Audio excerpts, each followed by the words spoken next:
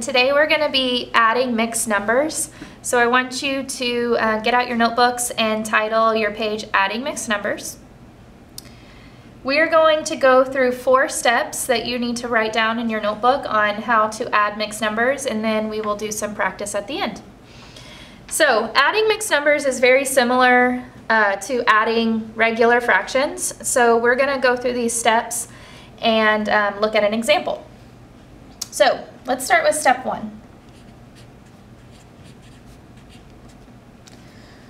Step 1 would be to take your fractions and find your common denominators.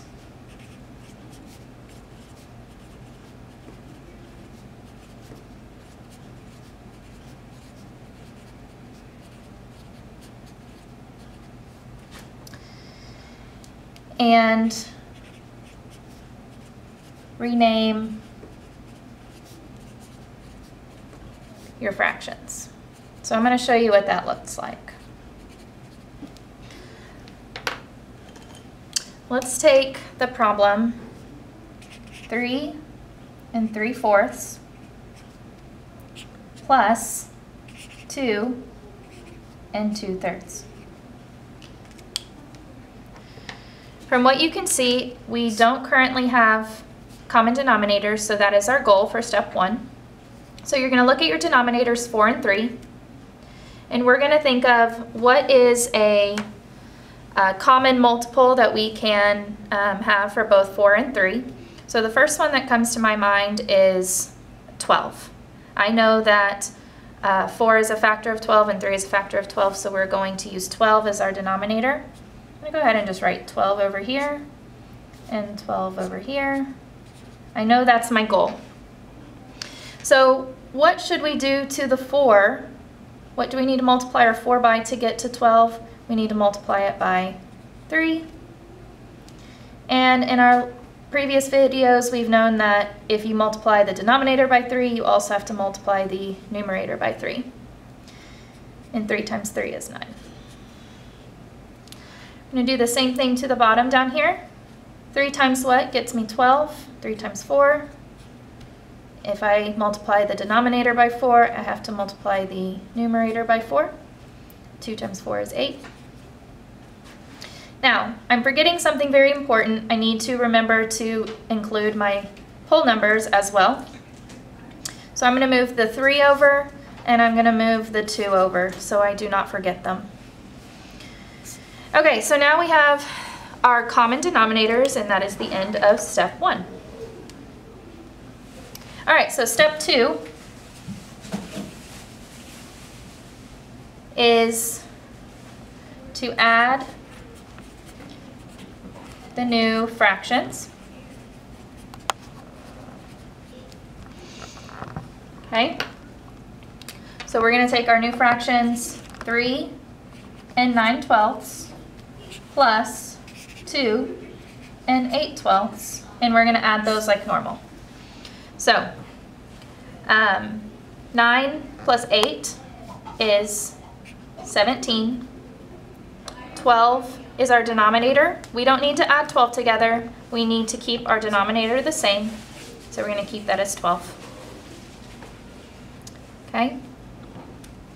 In this step, I'm also going to add new fractions and whole numbers. So when I add the whole numbers, 3 plus 2, that gets me 5. Okay, so hopefully you notice that this fraction does not look right. We have a whole number and we have a improper fraction. So this is not the way we want to put our final answer because we don't want any improper fractions in our answer. So step 3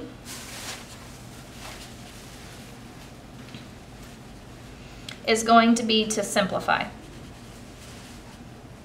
I need to simplify this fraction because right now it is very messy and we don't want that to be our final answer. So we're going to take 5 17/12 and we're going to simplify that. So let's look first just at the improper fraction of 17/12.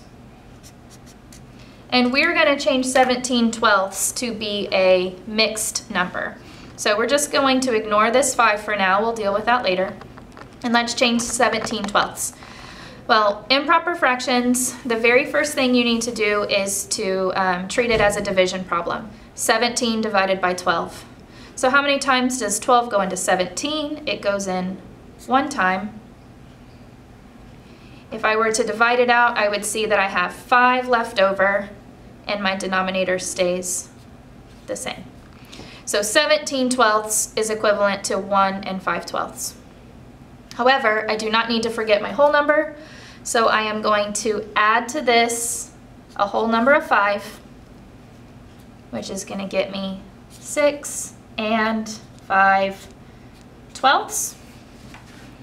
And then you'll look one more time to see if you can simplify this even any farther. I know that 5/12 is in simplest form, so my final answer is 6 and 5/12. Okay, so on the opposite side of your notes, I want you to do these 3 practice problems. And if you need to go back and look at the steps that we completed in our notes, please do that. And I want you to keep in mind that as you come up with your final answers, I want you to always simplify final answers. If you ever ask the question, do we simplify? Your teachers will always say yes. Good luck.